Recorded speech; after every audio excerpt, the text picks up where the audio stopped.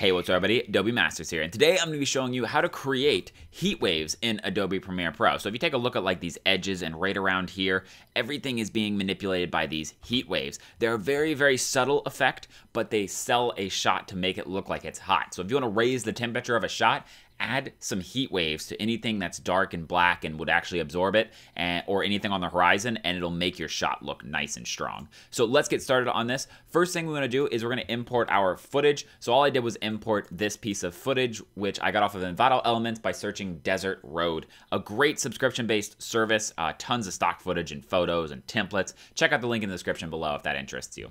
So once I have this imported, all I did was add a little bit of color correction here, just to make it look a little warmer, bring up that brightness, a little bit on the oranges, and we are ready to start the effect. I then go into Video Effects, Distort, and then Turbulent Displace. We're going to grab that and drop it onto the clip.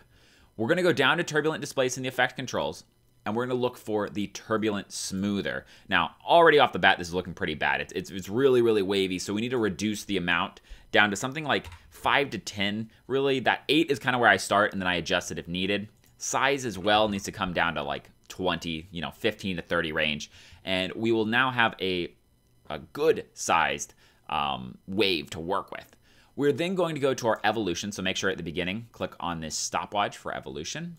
Get to the very end over here. And then we're going to bring this up. I like to bring it up to basically like a revolution per second. We're at 11 seconds, so about 11 revolutions. If you want it slightly faster, maybe go 1.5, slightly slower, go 0.75. Adjust it to whatever looks realistic for your shot. You'll notice if it looks off, just adjust it if it does. So now that we have this ready to go, we need to make sure that we can actually check it. If you see this as red though, so if we play it back, it's going to be a little choppy. That's just because this is a processor intensive thing. So I'm actually just going to make a quick out point right here.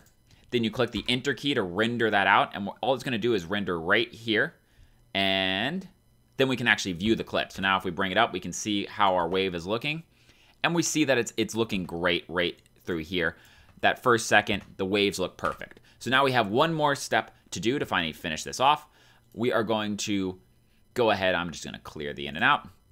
We're going to mask this because over here, we don't need the waves happening. Up in the sky, we don't need them happening. We want them happening in our domain. In that case, it's all along this road. So we're going to go to Turbulent Displace. We're going to click this little pen tool. I'm going to zoom out to 25% so that we have a little working room.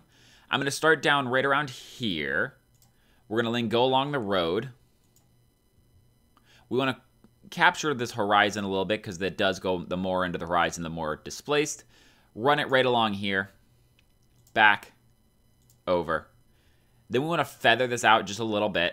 We don't need the wave stopping on a line anywhere, so we're going to feather to like 115, 116. And we should have a pretty good displacement map now. So now it has displaced. We go back to fit, and now our waves are only going to happen within this area. And as you can see, it's going frame by frame now. So let's go to 2 seconds right here. Click a mark out point, click enter. We're then going to let it render out. Depending on the speed of your device is how quickly this will take. Mine's going to take like 5 or 6 seconds. Could take longer, could take shorter. If you're trying to render the whole thing out, could take like upwards of 10 seconds or longer, sometimes minutes. So now let's take a quick look at this 2-second loop right here. And we are looking really good in this shot. We have some good waves happening. Take a look at this line right there. That's where you can really see those waves propagating upwards. And over here, you see that there is nothing manipulated at all. So we have successfully generated heat waves in Adobe Premiere Pro. Thank you everyone for joining me. If you have any questions or comments, throw them in the comment section below.